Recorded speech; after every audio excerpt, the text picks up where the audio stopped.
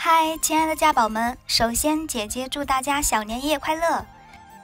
先进入正题，今天分享的是紫霞仙子水弹泥，手感是介于假水和水晶泥之间，非常的有弹性，用勺子弹一下还能出现水波纹。我们要准备一块透明的水晶泥，倒入等量的开水，把它化开。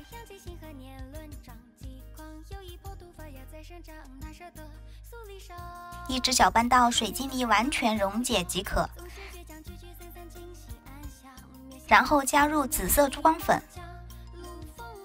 再加一些装饰亮片，如果没有可以不加，用手把它们揉均匀。